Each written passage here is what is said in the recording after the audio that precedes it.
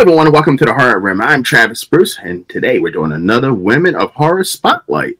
Today I have with us, she's wearing multiple hats in the new movie that's called Body Count. And she is the director of the first segment, actress, writer, producer. It's a lot going on. Editor. Oh, I edited a lot of it too. Oh, editor too.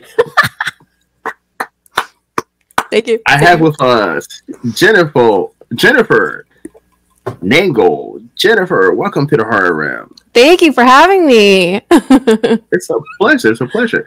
Now, I've had the privilege of watching the screener of Body Count. It's a fun movie. Tell my audience a little bit about it.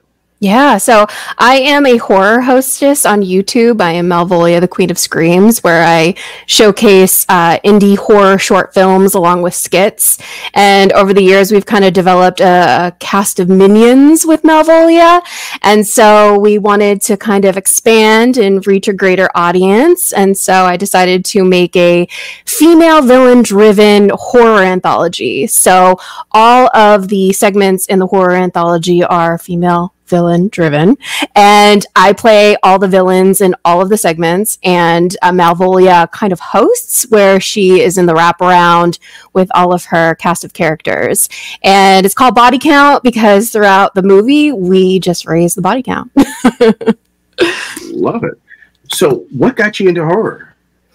I always had horror around me growing up. I grew up in a small town called Danvers, which is right next to Salem, Massachusetts.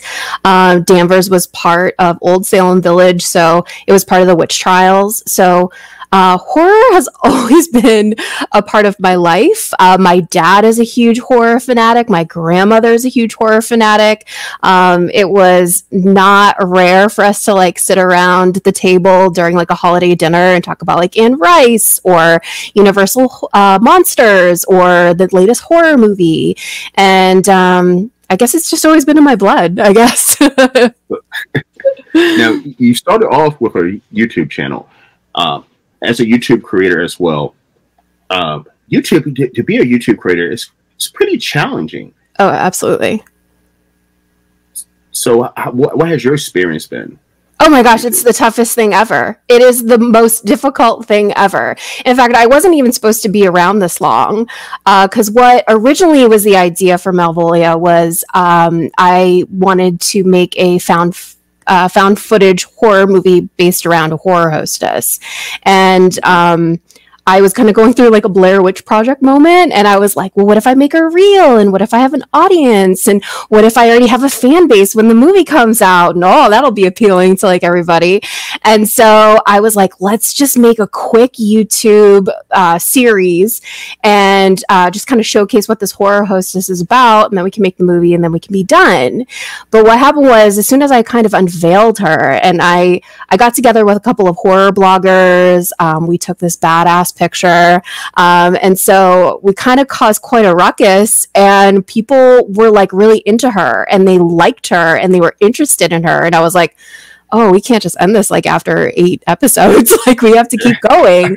And so the movie got nixed, and here we are. I'm almost like I kind of skipped a season this past year because I was so involved with Body Count. So I'm moving into season 7, and just here we are trying to come up with more ideas to put out there, find more filmmakers to showcase, and just keep the ball rolling. Because I mean, it's an interesting thing. We're both indie horror YouTube creators as well, and anybody who starts a YouTube channel, I always say you got to find what your niche is, and you kind of have to just stick with it. Yeah, and you got to ride it out. Because I mean, yeah, this could be those first couple of months where you're like, how come nobody's watching my shit? Like, what's going on? No one's subscribing. I think I barely just got like 1,000 subscribers, so I totally feel you on that. Yeah. Oh, yeah. like, because I tell people, I'm like, oh, I got monetized my first year. They're like, what? Most people don't do that. But like, but if you knew the amount of hours that you put into YouTube when it comes to doing the interviews, the editing, just planning, it's a lot. It's a lot. And what I was doing was I was editing. I mean, granted, one of my episodes is just like an intro outro. So I take the indie film and I put a beginning and an end towards it, and that's easily uploaded and put out into the universe. But what the second episode that we were doing during the week was like a little mini skit. So we had different characters. We filmed in my apartment. And I had to like edit all of this stuff together. Sound, editing, music, and everything. So it is a lot of work, and I cannot be monetized. So I'm not monetized. Well, listen, I'm a subscriber of your YouTube channel. It is a fun channel. By the way, go down into the description and link and go ahead and subscribe and check out her channel. It is a fun time. Thank you. So, all right, so you got your YouTube channel, and then you decide, you know what, I want to start really embracing. I want to start writing. I want to start producing. I want to start directing. How did you make that jump? Oh, I was doing all of that beforehand. I also have a personal YouTube channel.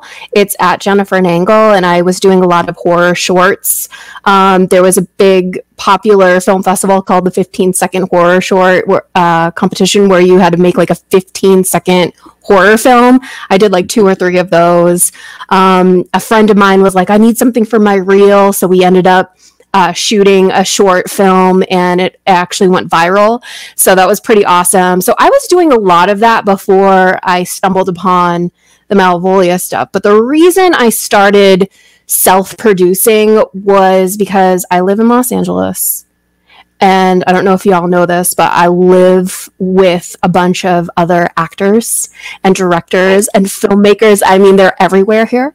So it's kind of difficult to stand out. So I was, going to auditions, numerous auditions, not booking anything. I mean, you go to casting calls and there was like 1,000 people. Probably not exactly 1,000 people, but it felt like 1,000 people that were there, and you're looking around the room and all these girls are looking exactly like me, and it's like, how are they going to choose? And so I was getting really bored. I really wanted to create. I wanted to act. That is my passion. That is my love.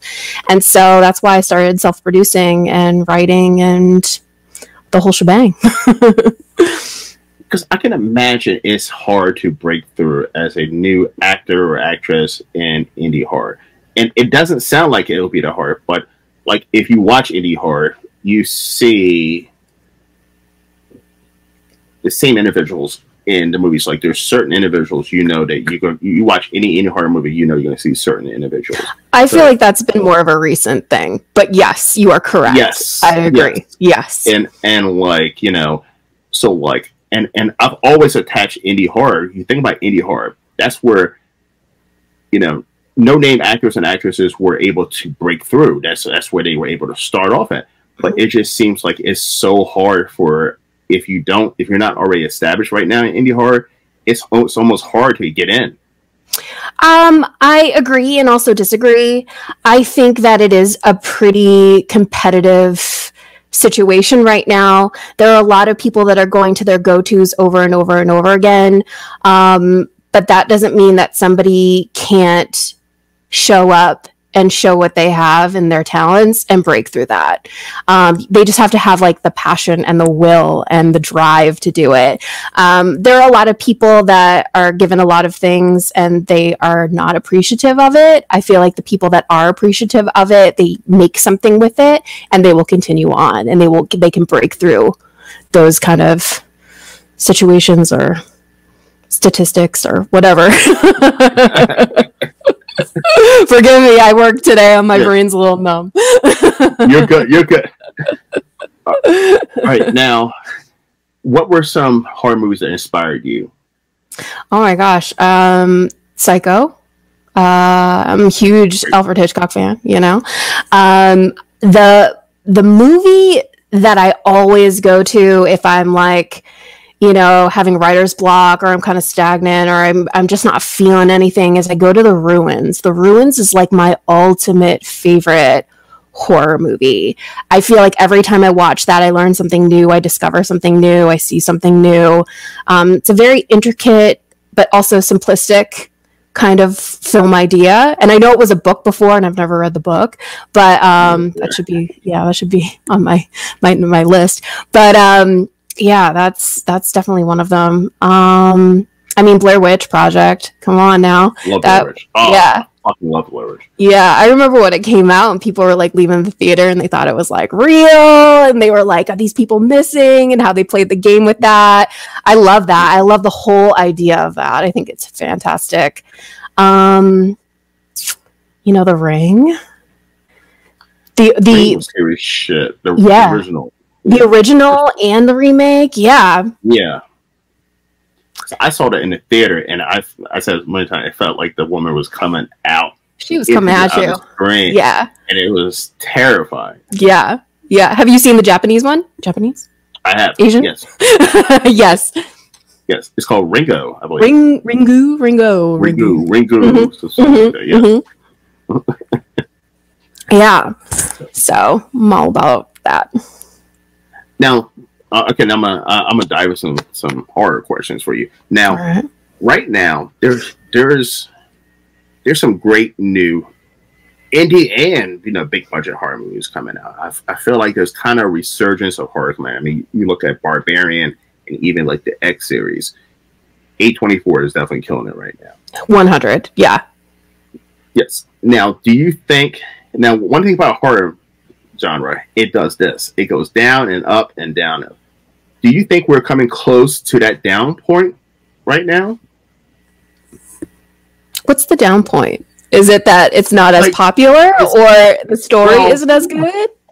Well, like for instance, Blair Witch Project. Right? Blair Witch Project was revolutionary. It was like the first horror. Well, it was the first big name horror feature that got noise, and then for like a good 5 years, we got nothing but knockoffs of Blair Witch, and we got the same thing with Scream. And horror does that. When they hit, someone knocks it out of the park, then for about 5 years, we get the same thing over and over and over again. Mm-hmm. But right now, it seems like the last couple of years, we've been getting some great original content. Yeah. Are you afraid that we're going to go into that zone again where we, like Hollywood always does, where we start repeating ourselves with those great original contents? Let's be honest. Hollywood is terrified of a lot of things. People are afraid to lose money, and therefore they will always go back to remakes. They'll always go back to these kind of things. So it's just a, ticking time bomb when that happens again. But I think the independent world, and I mean like the real independent, because there's independent, there's A24, and then there's us that are still like hungry, and we're creating all these like really crazy, amazing stories. So I feel like we're always going to be stable. We're always going to be there. But Hollywood's probably going to drop at some point. However, I mean, horror's pretty easy to make if you have like one location. And there are a lot of studios and places that are just looking for like a horror movie, one location, and they have no problem throwing money at that. So it kind of depends on like what scripts are out there, what is piquing the interest, what people are picking up, kind of thing. Now, when it comes to indie horror, I'm a huge indie horror fan. I mean, we're going all the way back to the Full Moon days. Mm-hmm. But now it's which is a great thing. Like we're getting so much with like streaming services like Tubi and Plex. We're getting access to a lot of indie horror movies and filmmakers that we normally wouldn't know about, probably see, especially since the video stores are going now. Yeah. And with technology being so affordable and being amazing, not anybody, but people can now make great movies and put it out there. Are you afraid that after a while, that's going to saturate the indie horror market? I think it already has. I mean, anybody can pick up a camera, and I mean, we have cameras constantly. We have cameras with us all the time. So I mean, people are already taking advantage of that opportunity, and I think it's already there. I think it's already happening. I mean, the things that people are creating is kind of crazy and out there. but they also don't have like a producer breathing down their neck being like, no, you can't do that, or we need to rewrite the ending or anything like that. Like, people are doing what they want to do and they're putting it out there. So I feel like it's already there. However, I did hear that Tubi is kind of like backing down on taking other projects and really focusing on making their own stuff. Really? Yeah. Yeah, I heard it. There's a site. That's a shame. I mean, That's they'll probably still accept, you know, films and stuff like that. But I think that in the very near future, they're going to be very choosy, and because they want to do their own stuff. It's just like Netflix. It's just like Amazon Prime. Like and it is disappointing because we look to these sites to like really help us and give us that exposure. But at the same time, it's like, okay, now they have to grow, and they're moving, and they have to think about their own revenue and all that kind of stuff. So I don't think that they'll stop collecting movies or accepting certain movies, but I think it's going to be very limited. Yeah. Now, do you miss the video store days and physical media like DVDs? Oh my God. Yes. Yes. I loved oh my gosh, this is showing my age, but I loved going to Blockbuster. Me too. You know, you had like the 2-day rental, so you had to like really go home and like watch it and then return it by noon the next day or something like that. Like, I really miss those days. You know, sometimes you would pick up like really bad duds. Sometimes you would pick up like these movies that you never heard of that just like, you know, inspired you and just made your night. Made it fun. Yeah, and do you remember the smell of going in there? Like, it was amazing. And you would pick a movie just off of the horror movie off of the box cover, like if you're like, and you're like, what the fuck is this? Oh, I gotta get this, like, you know, and like it introduced you to movies that you probably wouldn't see before, and totally, and that's how indie horror movie creators were able to, you know, get so popular and get their projects out there because of the video store age. Yeah, and film festivals, but yeah, definitely. It is sad. I miss those days. Sad. It's sad. I mean, even DVDs are gone like now. So I mean, you know. I'm still selling DVDs and Blu-rays if you want a copy of Body Count, though. And that website is down in the description. So, Body Count. Now, this is this is an anthology, a female-driven anthology. So how were you able to get this group of creators together for this project?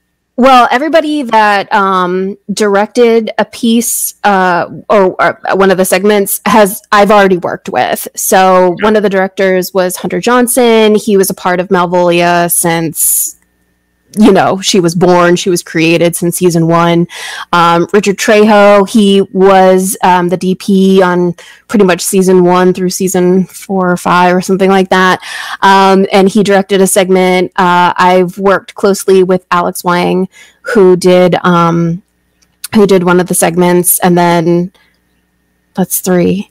I did 1. Who am I forgetting? See, they're gonna get you now. Oh my God. Hunter, Richard, Alex, that's 3. I did 1. The wraparound. Who am I forgetting? Okay, anyway. Yes. So everybody that I work, who am I forgetting? Am I forgetting somebody? Anyway, I've worked with everybody. Oh God, I'm the worst. Oh, they're gonna be in the comments lighting you up. But all the writers too. Charles Chudabala, he's my best friend. I mean, he was part of Malvolia season 1.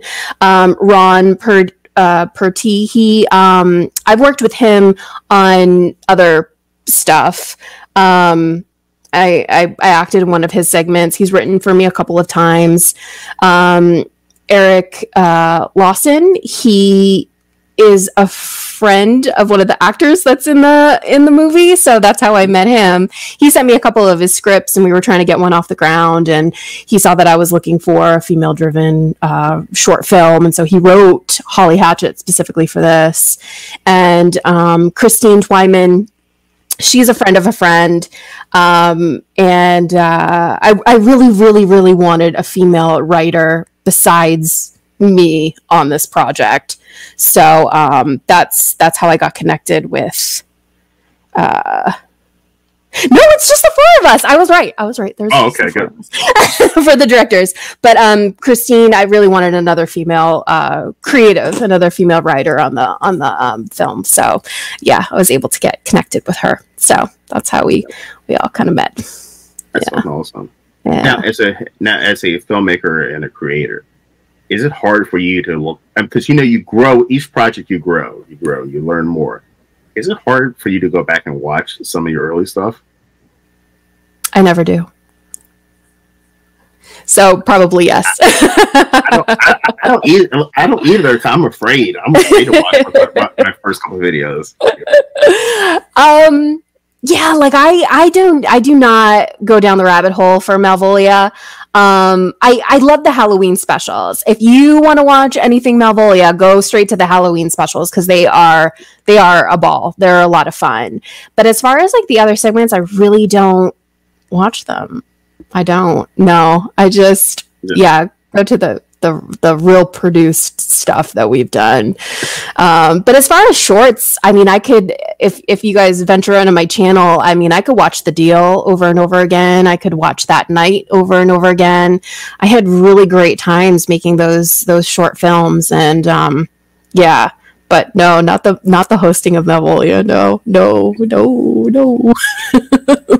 because I mean, there's some filmmakers that will say, whatever their first or second film was, they're like, yeah, I try not to watch those movies or rewatch the movies because, like, I just know, I'm such a tough critic of myself, and I'll just be picking it apart the whole time. But I'm like, at the same time, maybe that's actually helpful. I mean, that might help you grow. Oh my gosh, it absolutely does. I mean, like I said, I edited like 89% of Body Count, and if I could go back and do a lot of things, I would.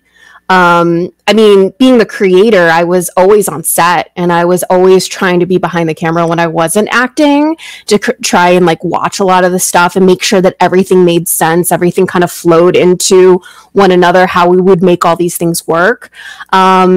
But I mean, there definitely is a lot of stuff that if I had the budget to, like, I made Body Count off of like $4,000, and I know people are like, oh, that's $4,000, but that's actually like really hard in Los Angeles. I called like a whole bunch of favors, everybody worked for free. So, yeah, I mean, if I had a bigger budget, I would definitely do things different. Yeah.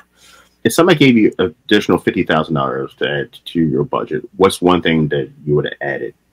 Oh my gosh. Look, I would have been able to get locations that I wanted. The wraparound was the reason the wraparound is the way that it was because I didn't have any, I was at zero money. I was actually taking money out of my own personal pocket to kind of pay for things. And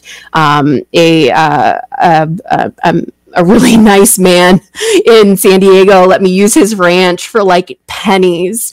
And so that's why we did the wraparound the way that we did. Originally, it was supposed to take place in a police precinct, and Malvolia was arrested, and like all of these like really paranormal, supernatural things were happening in the precinct that she was, telling these stories about the body count and stuff like that. But I didn't end up having that money. So yeah, I would totally do that.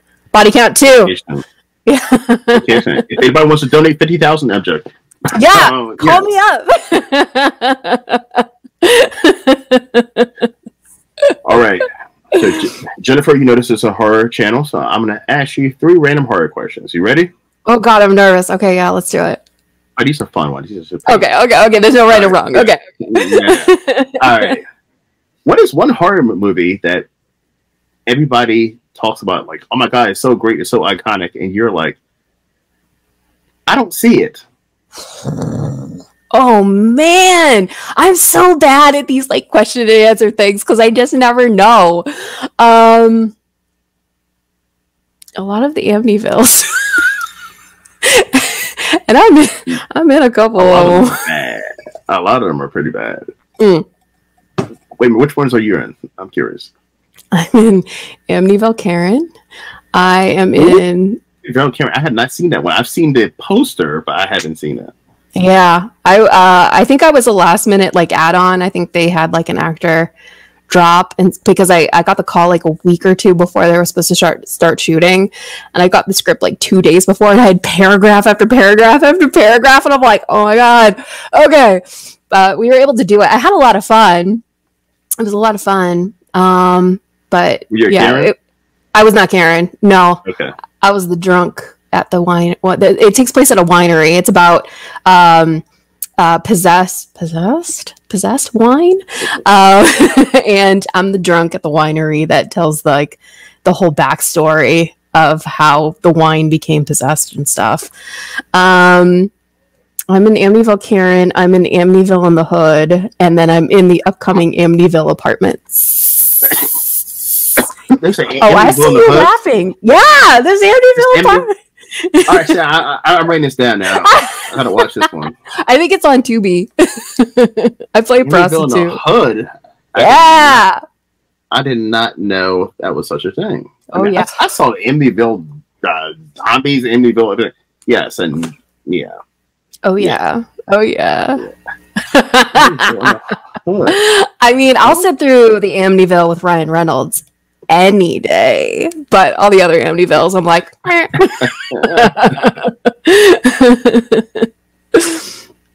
who is one actor or actress that you had a privilege to work with that you were like, wow, this is so fucking amazing? Okay, it wasn't so fucking amazing in the beginning, but it turned out to be so fucking amazing. It was Vernon Wells. I got to work with Vernon Wells on a horror anthology called Lilith that was directed by Alex Wang, and then we also are in another movie called Mothman versus Bigfoot that still hasn't come out yet. But everybody was okay. So I wasn't like a huge movie enthusiast. Like growing up, I was more like TV, like, you know, Dawson's Creek. I wanted to be on Beverly Hills 90210. Like that was my jam, like when I was growing up, right?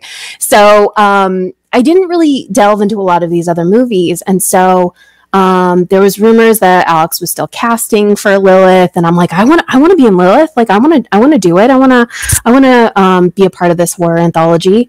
And my friend Charles was, I think, producing or helping Alex in some way, shape, or form. And he's like, I pitched you for this one segment, and you'll be working with Vernon Wells. And I was like, who's Vernon Wells? I don't know. And everybody was like freaking out. And I went to my boyfriend and I was like, who's Vernon Wells? And he's like, you have no idea who Vernon Wells is? And I'm like, no. He's like, Commando. I'm like, no idea. So we sat and we watched Commando, and I totally learned everything about Vernon. And it came the time to when we were going to be shooting, and I wasn't nervous because I didn't really realize like who he was or how big he was and all this kind of stuff. And you know, we got through the day, and he and I ended up having so much fun together. We really worked off of one another. We had a really good time acting opposite of one another. And he's just such a delight. Like I saw him at Son of Monster Palooza a couple months ago, and I visited him at his table, and he just gives me like the biggest hug, and he's just like so sweet and just so lovely. And yeah, so I got to work with Vernon Wells, and it turned out being so cool. That's a great story. That's a great story. Yeah. And the final question. Who is your favorite final girl? Who is your favorite final girl? Oh, God. Probably Sydney Prescott from Scream. Sydney is a great one. Sydney is my number 2. Yeah. Who's your number 1? Laurie Strode. I mean, Laurie Strode, I think. My bad. Yeah. My bad. From the original, right? Yes. Actually, I would take her from the original. I like Laurie Strode from Part 1, and I like Laurie Strode from H2O, believe it or not. Oh yeah. And I would also take Laurie Strode from 2018. Really? Mm-hmm. I don't want Laurie Strode from Ends. I don't want Laurie Strode from the original Part 2. I don't want Laurie Strode from Kills. Rob Zombie remakes. Oh, I don't want the. I see it. It's gonna be. Maybe I should be interviewing yes. Scott Taylor, yes, I'll take her too. But no, nobody has to see this. You can edit this out. We're editing this out. Oops. But she's so nice. Like I met her on several occasions. She's so nice. Yeah. I think she did her job in those movies. But I just wasn't a fan of the Rob Zombie. Nothing's like the OGs, you know. Like, yeah, I got you. Nothing personal, Scout. Nothing personal. Yeah. Nothing personal. Nothing personal. But I mean, Jamie Lee Curtis is my Laurie Strode. I mean, yep. Yeah. Yep. Number one final girl for sure. Yep. Yeah. Yeah. Jennifer, where can everyone find you? All right. You can follow me at Queen Malvolia on all the socials, but I'm going to be honest with you. I never really log into X, so don't get mad at me if I don't follow back or like Okay, I was trying to be PC, but here we go. Okay, we're being honest. No X, but Instagram, Facebook, or I am at Jennifer_Nangle on Instagram, or you can find me on Facebook, Jennifer Nangle. Yeah. Great. And go to the description too. Her YouTube channel is right there, so make sure to like, subscribe, comment, watch, all that good stuff. Please. Thank you. Yes. Jennifer, it's been an absolute pleasure having you on. You done got me in trouble because I feel like I'm gonna run into Scout and she's gonna be haunting you in your nightmares tonight. Fucking asshole! I'm sorry. You know I'm Malvolia, the Queen of Screams. Talking about Jamie Lee Curtis, motherfucker. You know. I plead the fifth. I'm not a part of this. It's an absolute pleasure having you on. Listen, everybody, like I say, go to the YouTube channel and also look out for Body Count. Yeah. And also, too, and go on Tubi with me and go watch Amityville in the Hood. And Amityville Karen. Karen and what? Amityville Apartments is probably coming soon. Let's watch it. Listen, I'm watching Hoods. I'm locked in. Yeah. So, done. I want to see what Amityville in the Hood looks like. That's how we roll. Yeah. All right, thank you so much for having me. Appreciate being here. It was a pleasure. Everyone, thank you for coming to the Horror Room. I'm Travis Bruce. I'm Jennifer Nagel. She's Jennifer Nagel in the Hood. See you next time.